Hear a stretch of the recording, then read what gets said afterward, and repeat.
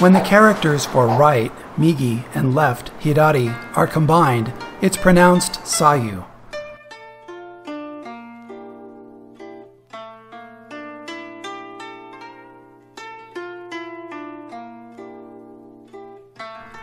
As your Iaido develops, you should refine your awareness, not just of yourself and your opponent, but also of all the space that surrounds you, the space that represents the realm of possibilities. Focus on understanding and managing space rather than just reacting to your opponent or their weapon. By the time you perceive and react to what's happening, it's too late. Managing space means managing the possibilities. There's a tendency sometimes to become anxious when it's time to cut, to get overly focused on the target. Try to keep your awareness in your lower abdomen and perform the movement as one long breath. The most important thing is heijoshin, maintaining an ordinary, peaceful state of mind.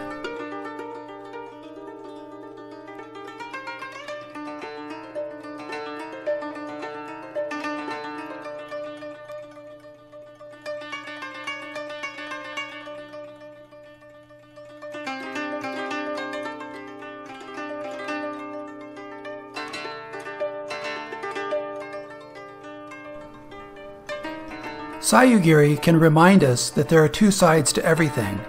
Aikido is Budo. One side is Bu, the practical, sometimes messy, physical reality of life. The other side is Do, the philosophical, moral, social, and even aesthetic values.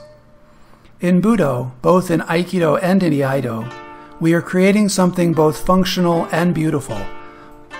Both martial and art are contained within the same practice. The forms that appear today in the basic Aiki Toho Iaido set of 15 were evolved over time by Nishio-sensei. The fifth form, Sayugiri, is an expression of gyakuhanmi shihonage. There are many other ways to express Sayugiri, but this Sayugiri for gyakuhanmi shihonage is the one that Nishio-sensei decided to include in the present set of basic forms.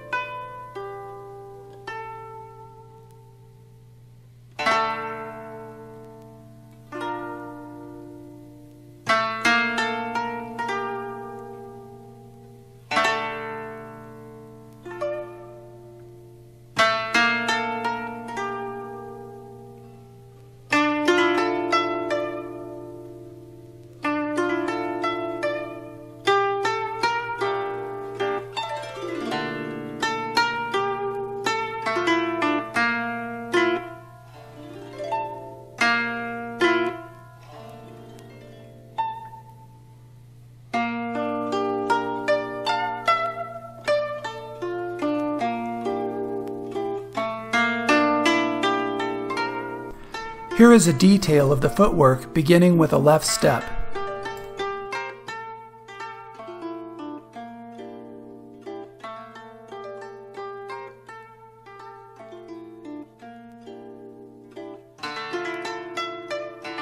Begin with your feet side by side under your hips, pointing forward. Advance your left foot, then your right foot. Now step your left foot in front of your right foot, pointing to the right, and begin the draw. Advance your right foot straight along the line of attack and meet your opponent's right forearm as they raise their sword. Shift your right foot to the right, irimi, and circle your sword clockwise, cutting the opponent's left side. Now turn, drawing your left foot beside your right foot as you continue cutting horizontally toward the second opponent. Advance your right foot and cut kesagiri, from right down to the left.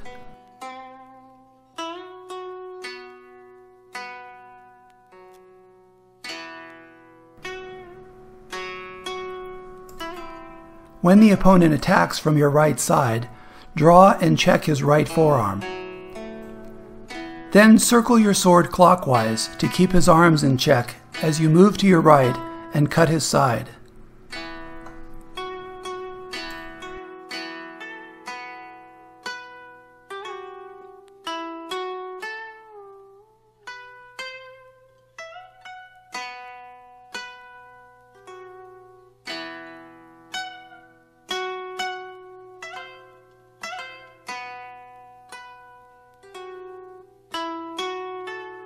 Let's look at this form from the other side.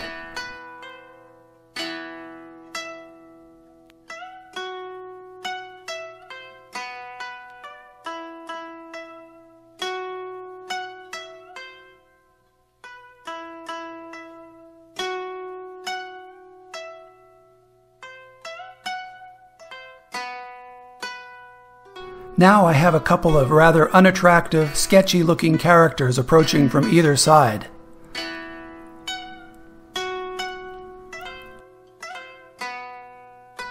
Once again, slowed down.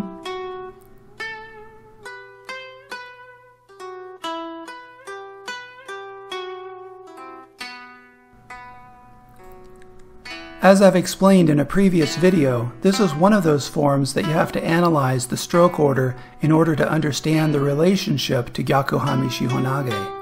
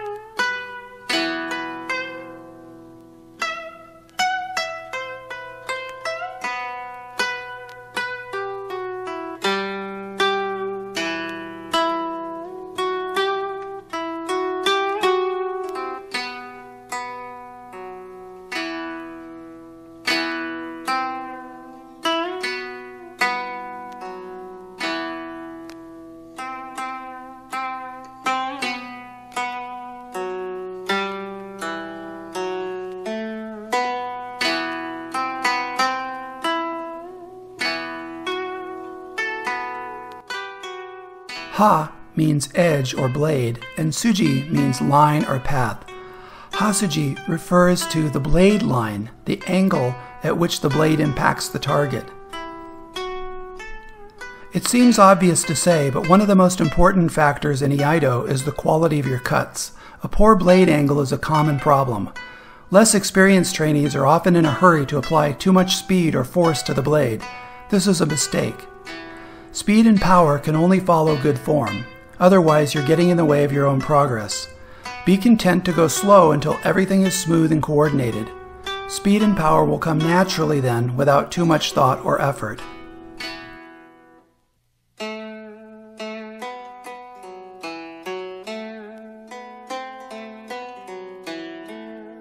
In this form, before we finish, we bring the sword to the side with the blade still angled toward the fallen opponent.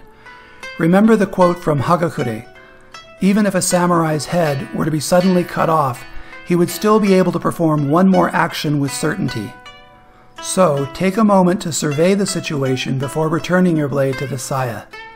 This is called zanshin, continuing your awareness even after the technique is done. Zanshin, persistent awareness, is a defining feature of a great martial artist.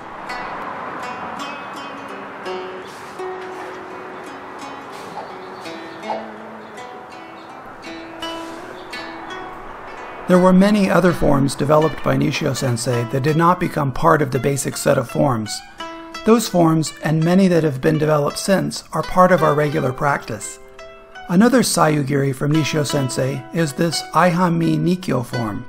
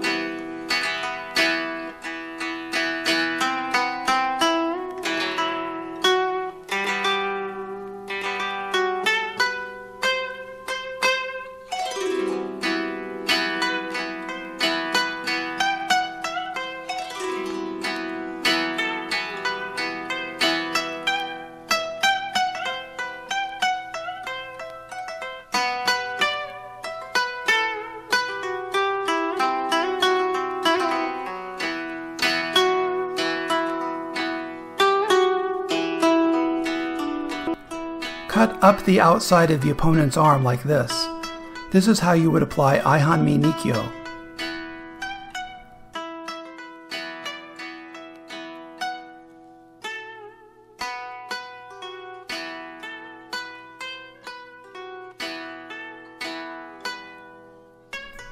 Here Nishio Sensei shows how going directly to the outside of the opponent's arm for Nikkyo can create a potential vulnerability.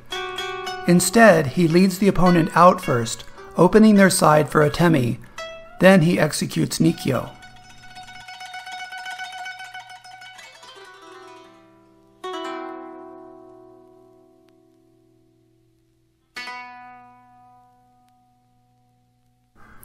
He cuts to his right, draws his left foot back as he cuts up, then steps his left foot forward as he cuts down for Nikkyo. In a moment, we'll also add the final cut as well, where we bring the opponent to the ground. Just like this Aihanmi Nikkyo, cut to the right, draw the left foot back as you cut up, step the left foot forward, and then Keisugiri from right down to the left to represent Nikkyo.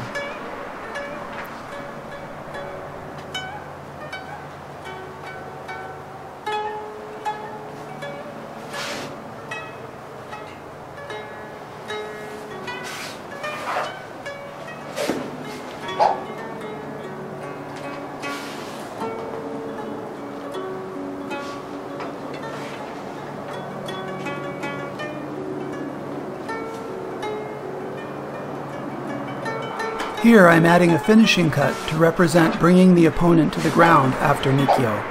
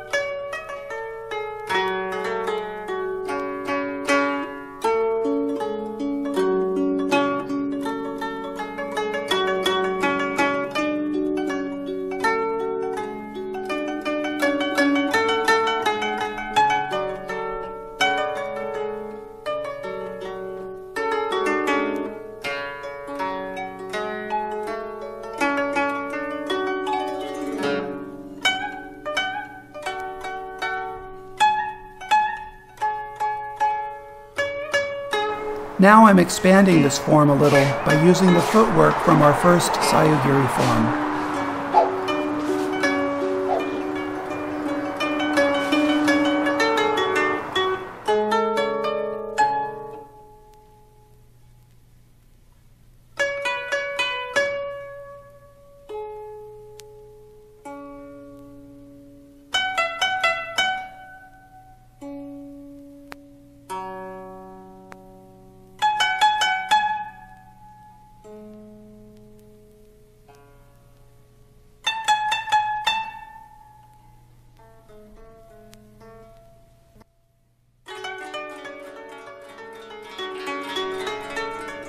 Now I'll add this takedown, where we place our hand on the back of the blade and guide the opponent without cutting them. This is a Katsujinken form, meaning a sword that preserves life rather than taking it.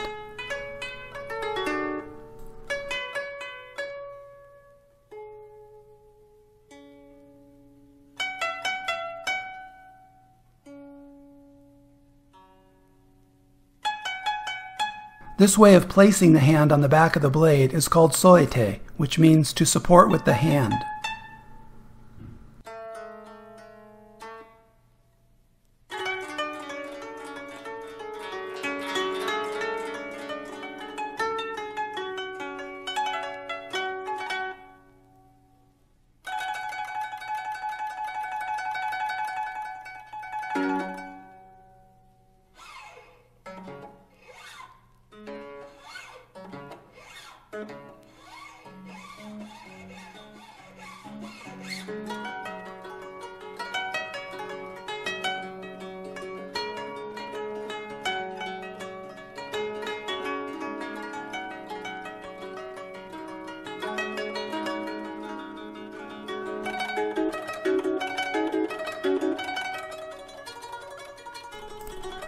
Just working with the material we've presented so far, there are many different ways to expand your study.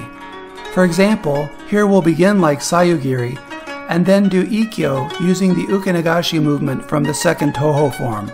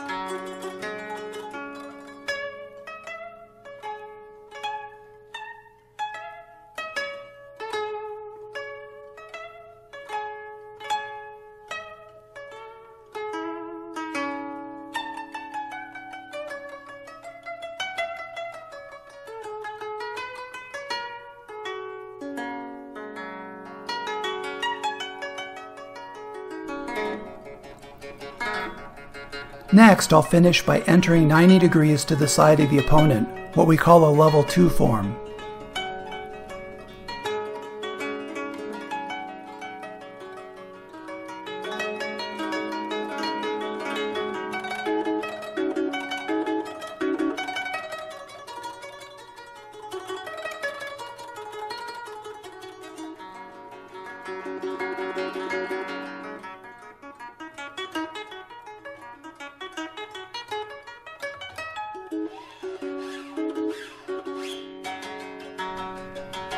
Now I'll do the level 3 form, where we finish without cutting.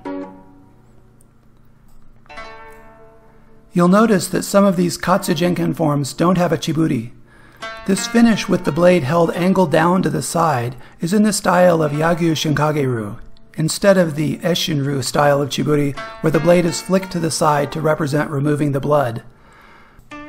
Our use of the Shinkageru finish for upper level forms suggests that no blood was drawn.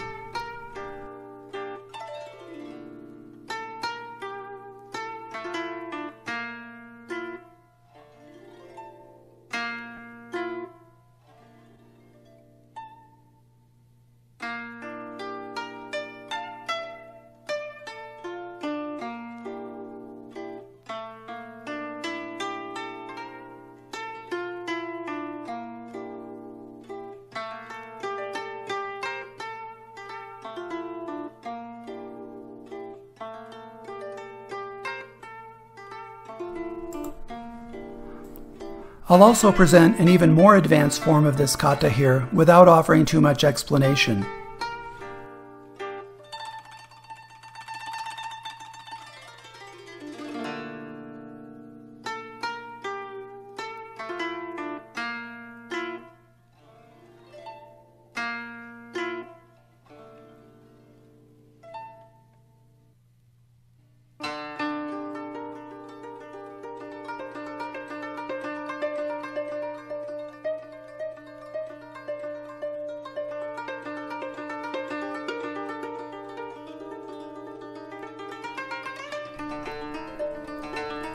Now I'll take this Aihanmi Ikkyo Omote form and develop it into Aihanmi Nikkyo Omote.